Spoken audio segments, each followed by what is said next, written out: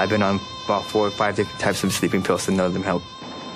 That's how bad the nightmares are. I prefer not to sleep and not dream about it than sleep and just see the picture in my head. Hey, Roger, detect, passing 11. Keep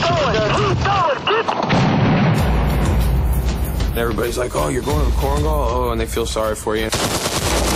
Deadliest place on earth, the Korengal Valley. We're not ready for this. I'm thinking, what are we doing?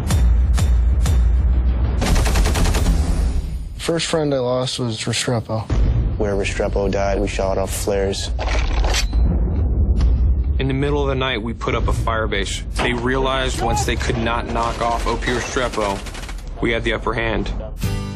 Hey, babe, I miss you. It takes a little bit out of you every time you see one of your boys get hurt. It's really like a big family. I want you guys to mourn, and then I want you guys to get over it and do your jobs. 2 months and counting down. I just don't like the way it is. I don't like how it feels right now.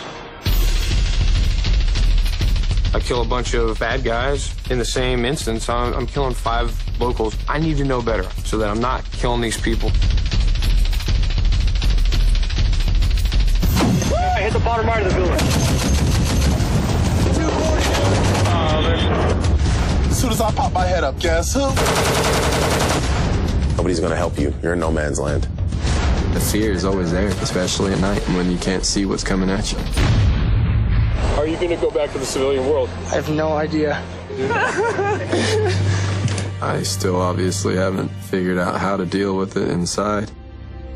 The only hope I have right now is that eventually I'll be able to process it differently. I'm never going to forget it. I don't want to not have that as a memory because that was one of the moments that makes me appreciate everything that I have.